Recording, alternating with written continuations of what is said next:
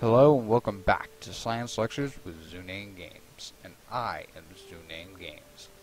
Now I'm going to go ahead and let you know a couple of quick announcements before I get started with my video on Lunar Conspiracists and how to disprove them. First note, I hope that you can understand me. I just got some dental work done, so this might sound a little funky. If you need me to re-say something, clarify, I should be able to do it. I'm sitting in the seat. It should be easy enough to remember. Alternatively, moving on. I might, there's a small possibility, not guaranteed, but a small possibility that I might be able to do a small Let's Play series. It might be my only one. I'll do it, and if you guys like it, I'll keep doing it. If you guys don't like it, let me know. I won't do it ever again. Like I said, it's probably going to be the only game I can do, because my biggest issue, as you guys know, is I can't record anything on my computer. I run KSP perfectly fine, but the second I turn on OBS, it takes me 10 minutes just to get to 5 kilometers with the small Mercury rocket, with the small Mercury style rocket, and yet I can have a massive 400 part, 600 part rocket go up perfectly fine. I can reach 5 kilometers in less than 60 seconds. So, just lag is causing me issues. So if I'll go ahead and do that, you guys let me know. Next, I made my decision, and I am going to do this from now on. You guys are permanently, I've decided you are getting Monday, Wednesday, and Friday recordings. Always. So, you guys will no longer miss out. If, Christmas were to come back again, I keep releasing non-stop, nothing. Alternatively, so that way I have no excuse not to be releasing on time, and that I always have video for you guys. I'm going to do a quick mass spray videos, just so you know that the next few will be just kind of back-to-back audio-wise, sorry. The video may be a bit of a delay. So basically, for now on, if there isn't a video released, you can't blame it on me, because they're all going to be recorded very, very quickly and all very simultaneously. So, go ahead and let you guys know of that. But with that all said, let's go ahead and delve into the topic of Lunar Conspiracists.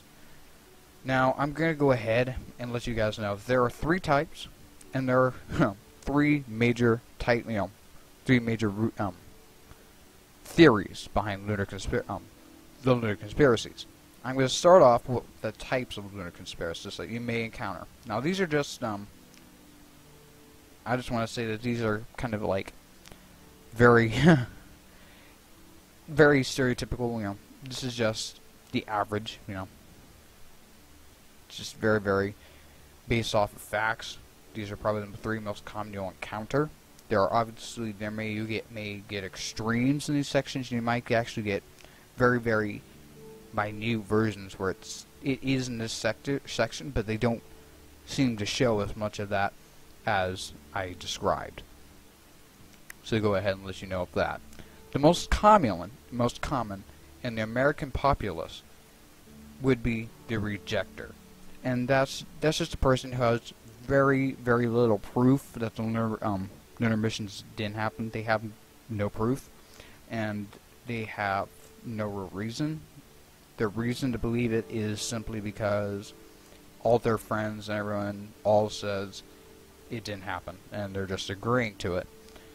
And that sadly is true because of the bandwagon effect, which is a persuasive technique, which basically everyone's on the bandwagon, everyone's doing this one thing, or has this one thing, and you're that one person left out, so you want to be, you don't want to be the odd man out.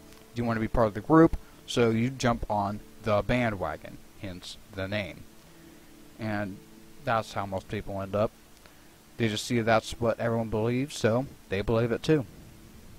It's just how the human mind works, and you could technically pass the same fact off with just about everything. It's not that difficult. It's basics. Basic sociology. You just have to figure out how to get that past people. You can make people believe anything, which is sadly what's happened with the Lunar conspiracies. So yeah, you got the rejector, then you have the denialists, which is simple. You can already identify what they're like. Denialists. They're just people who deny it, doing it for the sake of argument. You cannot argue with them. They have no logic. They're just doing it to argue. There is no way to explain it to them. Do not bother. You're going to be dragged into an argument that you will lose only because, as I like to say it, they've got stupidity. You may have logic, but you're fighting a battle against stupidity. And the problem is, the person you're arguing with, the denialist, has way more experience. So they're going to drag you down to their level and beat you with their experience. So do not bother arguing. It's a dumb battle. When you figure out that they're a denialist, give up, change the topic, or end the conversation, because you're not winning. There is no winning. Only arguing and getting your butt kicked. Alternatively, you may get the person who's actually done his research. You know, you may end up with that person who's going to start pulling out those very, very obscure, very, very unknown things that you didn't even know existed. But you have to know about them. So that way you can argue against.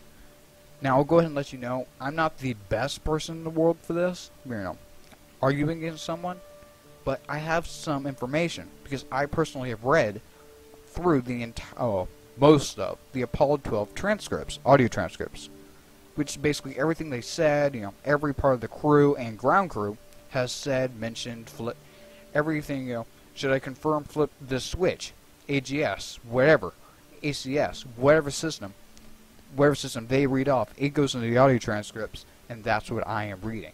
So, you can use even minute information like that for proving your point and arguing against them, because the people who have information are the ones who are going to be the most difficult. Well, because they're going to mention these, you know, it could be any of these three. Now, not all of them are going to be geniuses on the topic. So you might end up with those who just know a little, and they'll probably just be like, yeah, well, what about Apollo 18? You know, why are the lunar pictures, you know, why don't they look more real? You know, there are issues with them.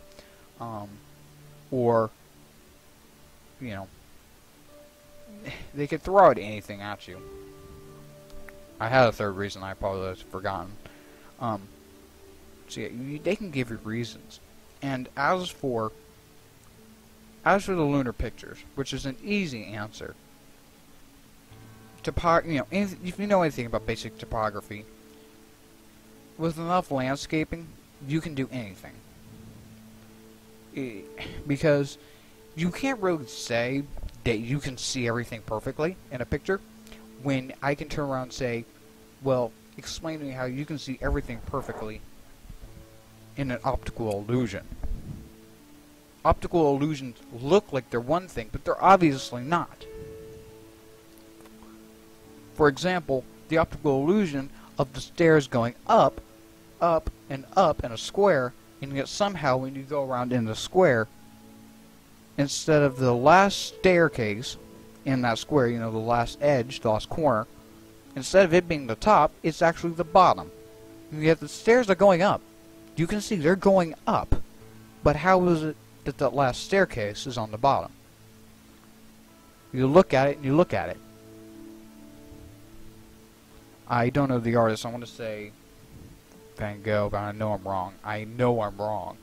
So, I mean, it's an optical illusion. Stuff like that can happen. Same with shadows. The issue is you don't know the angle that the equipment is, the equipment or the crater. You don't know. So, you cannot be certain about how any of this is going to happen, work, whatever. Simply because you weren't there. And you're limited to one angle, to one view. So you can't really identify. Now, as for Apollo 18, that's an easy fix. Easy answer. And, like I said, most of them who know a little but not enough, not a lot, this is probably going to be their crutch, because they're just going to use this as an excuse. Well, what about this? Well, it's pretty easy to figure out. 3 things. 1, actually I'm going to say 4 things, because there are actually 4 easy issues I can spot out without even thinking. 1, the rocket used for, planned for Apollo 18? Well, we all know what happened to it, right? No, it wasn't Apollo 18. It was Skylab. Everyone knew what it was used for. It wasn't a secret. Everyone knew it was going to be used for everyone knew it was going to be used for Skylab. There's no question. It was used for Skylab. Because people were there to watch it go up, and people saw the fairing, and it would have been very stupid to put an Apollo capsule inside of a fairing. Possible? Maybe. Risky? Very. So, because if there was an explosion, for example, the LES would not be able to jettison them through the fairing. And if it did, it would cause some damage, and it would not end happily. They would probably be killed in the explosion anyway. So, you really wouldn't put astronauts inside of a fairing unless it was absolutely necessary. So, Apollo 18 just didn't happen. Simple as that. Didn't.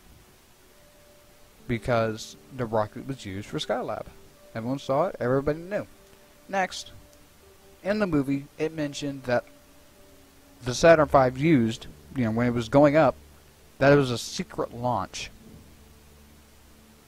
Now, I know that there are multiple launch pads throughout the U.S., but I believe that the only one suitable for a Saturn V was in Cape Canaveral, Florida, at the Kennedy Space Center. Again, I might need a fact checker there, but I'm pretty certain about that.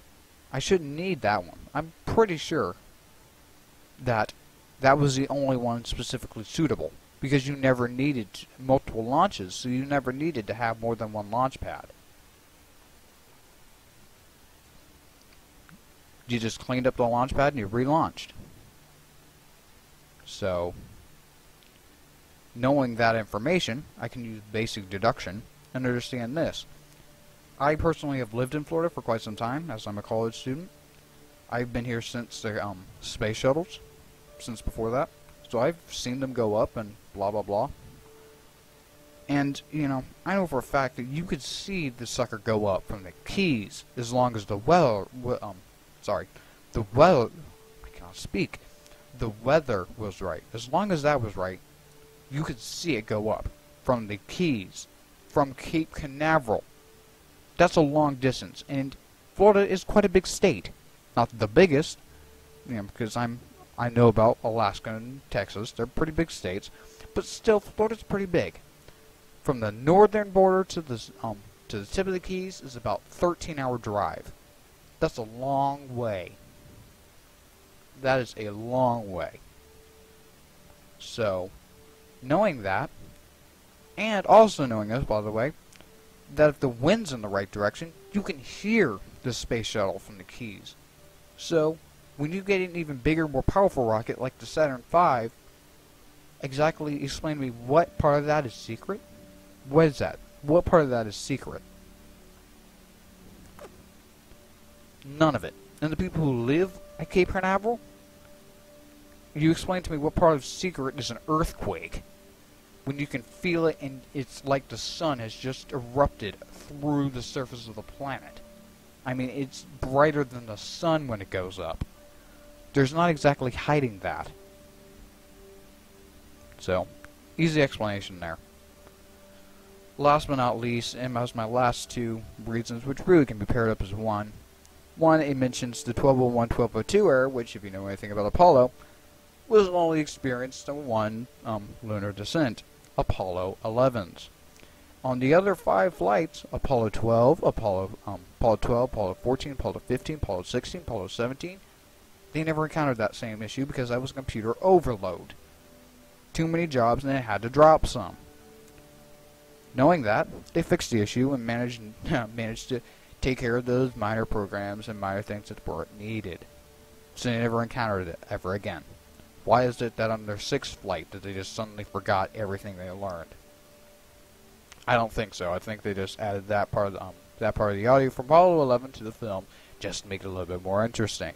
Which, by the by, Apollo 18 is the only NASA-related film I've ever watched and fallen asleep to because it's that stupid and boring. Just go ahead and throwing that one out there. Because NASA is one of my favorite things ever. That's why I'm doing a science lecture, because NASA's awesome. Easy.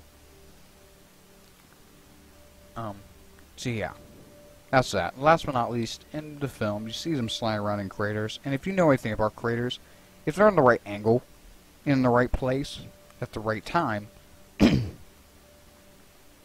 then they may never get sunlight in the deep part of the craters. They may not get sunlight.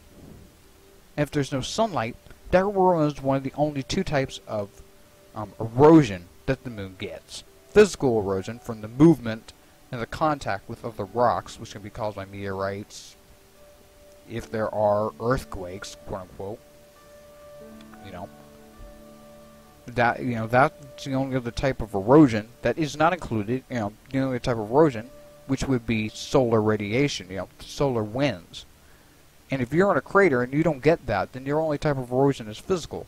And if you're not moving, then that means there's nothing eroding you, and that means a fragment of that asteroid, the fragment of that rock, is never going to wear down.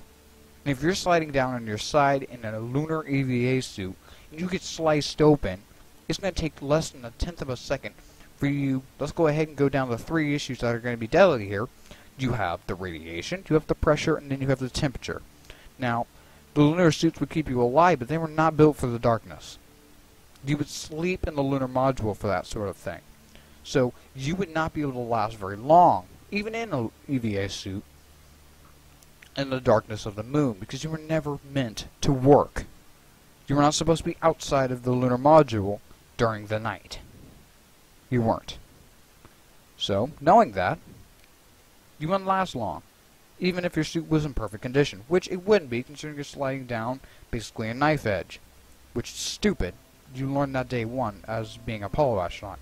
I don't care. I understand, yes, you are bombarded with a lot to learn. You understand that day 1. You understand that before day 1, you don't go sliding down a dark crater. So, yeah. So, like I said, the 3 things that are going to kill you. Radiation. Even for 1/10 of a second, you're going to get hard-boiled by the heat of by the solar winds. The radiation from the sun is going to just cook you. End of the story, you're dead. Less than 1/10 of a second. And then you get the pressure. Well, the only thing that's, keeping pressure, matter into one thing, keeping it from, pushing away from each other, is pressure. No pressure, you boil away, regardless of the temperature. You just boil away, because there's no pressure. Pretty obvious. And last but not least, you can either freeze instantaneously, freeze and then boil away, kind of funny. You either freeze in that crater, or if you're out on the surface, and just for 1/10 of a second, you can just get cooked, fried, evaporated, because you're in the heat of the sun. Again, that's excluding the solar radiation. That's just including the heat. So in less than 1/10 of a second, you're facing pressure issues, radiation issues, and last but not least, you're also including temperature issues. So you would not be sliding down a dark crater. End of discussion, you wouldn't. So, that's just some basic things to understand about Lunar Conspiracists and how to prove some of their basic reasons wrong. So I hope you enjoyed the video. I apologize if any of this was unclear. Occasionally you may have heard me screw up and taken multiple tries to say something. That was probably because of my dental work. I apologize. I tried my best. I'm going to be doing a math recording spree. I should master how to speak by then. I shouldn't be speaking like an idiot. My S's might be a little bit annoying. I tried to fix them as much as I can. Please don't base all of my videos off of this recording or any of my next recordings. I hope that this issue will go away quickly, and I will fix it and this will no longer be an issue. But if you can ignore that and you still like the video, please leave a like or favorite, whatever. I really don't mind. I thank you enough for watching. But if you have any comments, I said something that was obviously wrong and you have proof, please let me know in the comment section below. I would rather be told to be wrong. I'd rather be said wrong than leave a false fact in my video for people to start believing. So please, if I said something wrong, let me know in the section below. Thank you for watching. I'll see you guys in the next video.